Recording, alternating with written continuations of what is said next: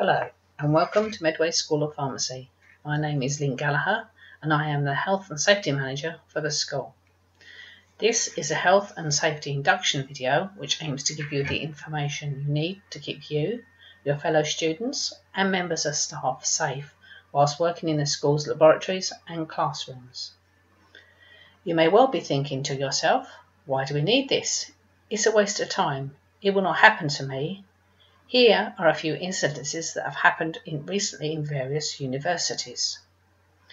There is also the legal aspects which we are duty bound to make you aware of, as well as university policy.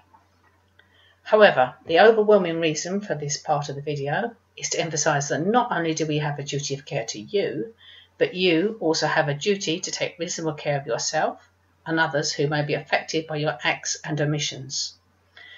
As part of this duty, you will be expected to cooperate with the university to follow their health and safety policies to keep you safe, which in the current COVID crisis is extremely important.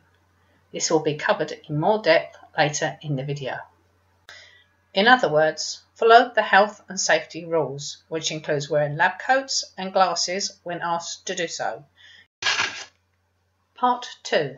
Fire Safety. In this section, I will outline the arrangements you will need to follow in case of a fire in one of the buildings at Medway campus. Please ensure that you know where the emergency exits are for the rooms that you are occupying. If you discover a fire, please activate the fire alarm by pushing the button on the red panel. Alert anyone else in the area and leave by the nearest exit. Go to the assembly point. In the unlikely event of a fire occurring in the building during your classes, you'll be told by a member of staff to leave the room. Please do not pick up your belongings first. You'll be escorted to the assembly point by a member of staff. This slide describes the sounds of the fire alarm for each building and the corresponding assembly point. All your laboratories will take place in Anson building. Its fire alarm is a continuous sound. The assembly point is outside the Hawke building towards the University of Kent building and is signposted with the letter B. Pilkington and Library have sirens as alarms, and an assembly point is in the lower car park area. Please follow directions of staff in that area if there is an evacuation. Testing of fire alarms is carried out every Wednesday morning. You do not have to evacuate the building during this test. Once per term, a test fire drill is conducted. You will be asked to evacuate the building and follow the procedures as per a real fire. Part 3. Laboratory Procedures, Rules of the Labs. For each lab session, you will need to bring your lab coat, safety glasses and an A4 hardback book. If you do not possess the necessary equipment, lab coats or a starter kit containing lab coats, glasses and hardback books can be purchased from the University of Kent online store at cost price. Glasses and lab books can also be purchased from the school. You will not be allowed entry into the lab without the appropriate equipment. There are 7 teaching laboratories. In all labs there is a strict no eating, drinking or chewing gum policy. Your mobile phone must not be used for texting, social media or making phone calls during the lab sessions. Phones must remain on silent. Appropriate dress must be worn. This means no shorts, no short skirts or open-toed shoes. Long hair must be tied back. Please follow the instructions listed on this slide whilst waiting entry into the science labs.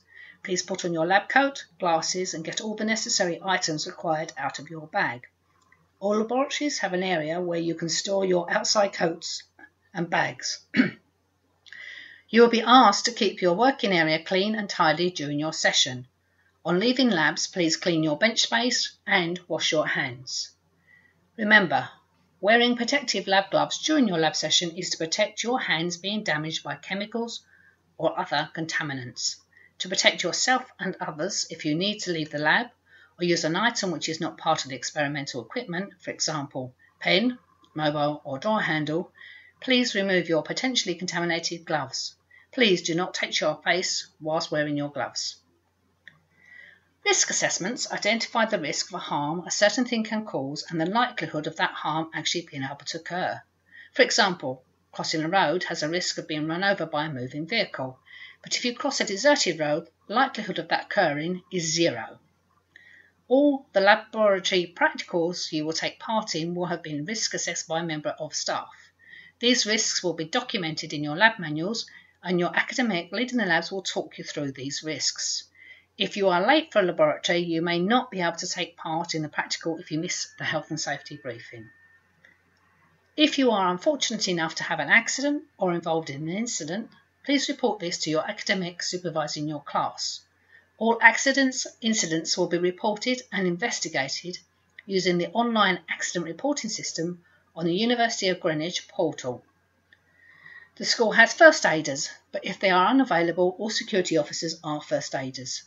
If you have an accident or an incident outside of Anson, please notify security, who will be able to offer assistance. If you have a chemical or biological spillage, please contact a member of staff immediately. They will ensure that this is dealt with safely. Section 4. How to set up your computer equipment at home to minimise long-term issues such as RSI. This slide suggests optimum setup when using your computer equipment at home for extended periods of time. Suggestions include having a separate keyboard for your laptop, using a holder to ensure that your eyes are level with the top of the screen, and having a chair which supports your back. If you wish to find out more information on this topic, you can search YouTube for home working with laptops and PCs, or use another search engine. One of the most important things to remember is to get up and move. Take a break every hour, even if it's just 5 minutes walk around the room. Part 5. COVID-19, What You Need to Know. The university has carried out everything reasonably practicable to satisfy their legal responsibility to minimise risks, recognising you cannot completely eliminate the risk of COVID-19. Additional COVID-19 risk assessments and operational procedures have been put in place, together with the necessary campus facilities services to support the new arrangements. These arrangements may alter in light of changing government advice, but you will be kept informed of any significant changes to procedures. The university is offering a blended model of teaching. This means we'll be combining face-to-face sessions, seminars and lab classes run by tutors, which will take place in line with social distancing rules and online lectures. Each building will have hand sanitizer stations, one-way systems, and the room will be laid out to accommodate the government requirements for social distancing. Whilst in the building, there is a requirement to maintain social distancing, follow a one-in, one-out policy in community areas such as toilets, and adhering to any one-way systems. You may also be required to wear face coverings in certain areas.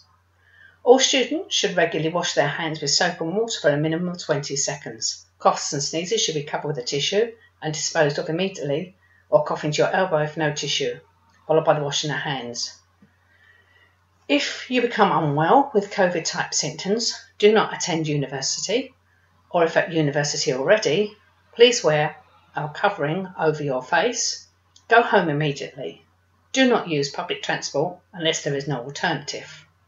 Please use the government track and trace system to obtain a COVID-19 test to check whether you have the virus. Notify your personal advisor immediately by email. All people you have come in contact with must self-isolate for 14 days unless your test comes back as negative for COVID-19.